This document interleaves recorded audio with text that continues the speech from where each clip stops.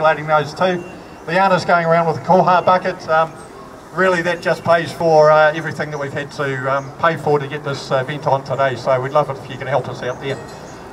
So I'll now introduce Simon Brown, who's an organiser with It's Our Future, which is opposing the TPP treaty. Simon. Thanks, Peter. Hopefully this will only take about 5 minutes. Well, we've had coal mining, we've had gold mining, and now we've got water mining.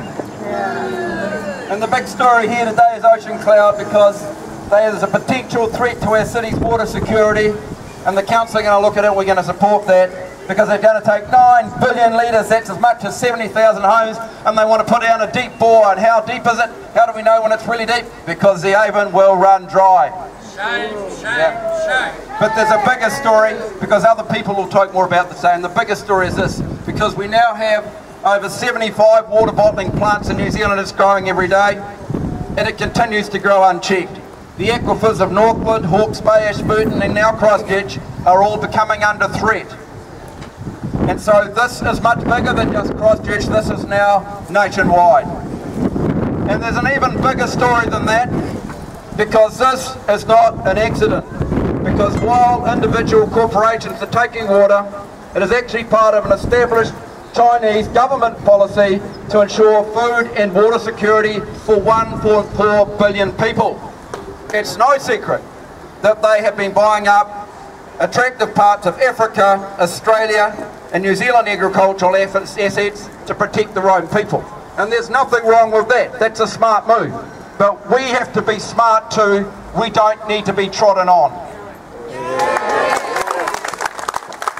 Now, this is all sounding slightly xenophobic, so I want to clear this up.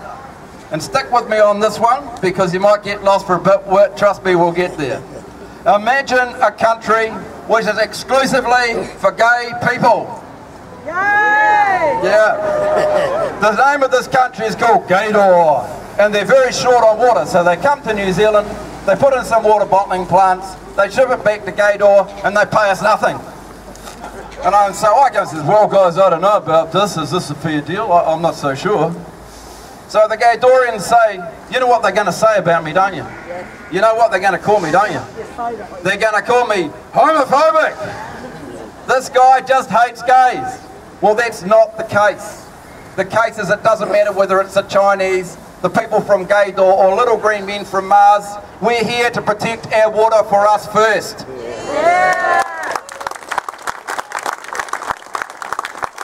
Now last year most of us were fairly euphoric, because finally the Labour Green government got in there and decided to clean up this mess on water. So what have they done in the last year? Nothing. Pretty well nothing. And there's two reasons for that. The first reason is right now in Beijing we are trying to renegotiate the China Free Trade Agreement. I got this from Professor Kelsey, to get a more favourable deal for our exporters. Nothing wrong with that. But they don't want to antagonise the Chinese, so stopping new water bottling plants is off the table. Cutting their water back or putting a levy on bottled water is pretty much off the table for now.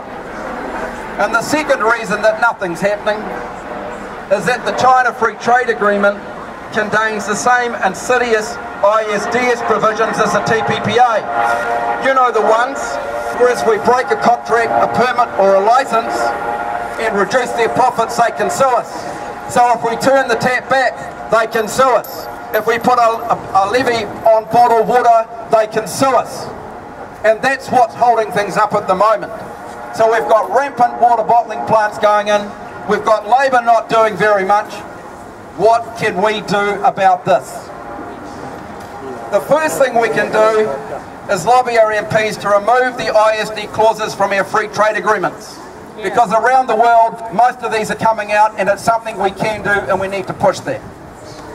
Resource consents have to be publicly notified. So scientists, iwi, community can have their own say about their own place. We need a national register of water bottling plants. Who they are, whether they are, who owns them, and how much they're taking. We need to re-establish local and regional councils' right to turn the tap back in a drought or under climate change without the threat of being sued. And we need to re-establish the sovereignty of central government to put a fair price, a royalty on premium export water without the threat of being sued. Now this is the revenue from water from sustainable aquifers and only sustainable ones at 10 cents a litre for 75 bottling plants, 32 billion litres, would net our government $3.2 billion a year. That's what we're missing out on at the moment. It's serious money. So we need to get rid of those clauses in the FTAs. And it's a big job. It's David and Goliath. You know? Somebody said to me, gee, Si, man, we need some hope. And I said, oh, I don't know about hope. What's hope, you know? Oh, I hope climate change goes away. What are you doing, bro? Oh, yeah, no, it's not too good. I hope it goes away too. But I don't think hope's going to cut it anymore. We don't need hope. What we need is courage. Because courage produces action and action produces results. And if we're speaking about courage,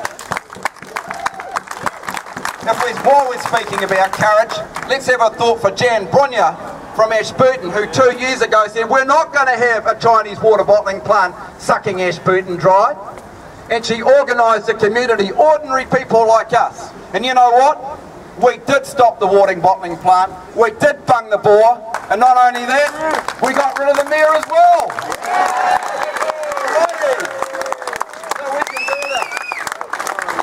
So we can, in other words, watch out, Ecan, because if you keep rubber stamping this crap, we're coming for you next. Yeah. And we can, and we should, support Vicky Buck and the Christchurch City Council to protect our water security in Christchurch. We can, we should, and we must put pressure on our MPs to get rid of those ISDS clauses so we can protect our water. Now, the most important thing in terms of human rights, I think, the most basic of all human rights is the right to water. And protecting our water security under climate change will become more and more critical. Make no mistake, we are under threat. So I want to ask you guys a question. Question number one. Will we allow the privatisation of New Zealand public water supplies for private gain through corporations? No! No bloody way, absolutely not. And question number two, will we allow the uncontrolled expansion of water bottling plants that suck us dry and pay us nothing? No! Absolutely not. So you know what? It's our country, it's our water, and it's our city. We set the agenda, we make the rules, and we come first. And that's what sovereignty is, people. That's what sovereignty is. Thank you very much.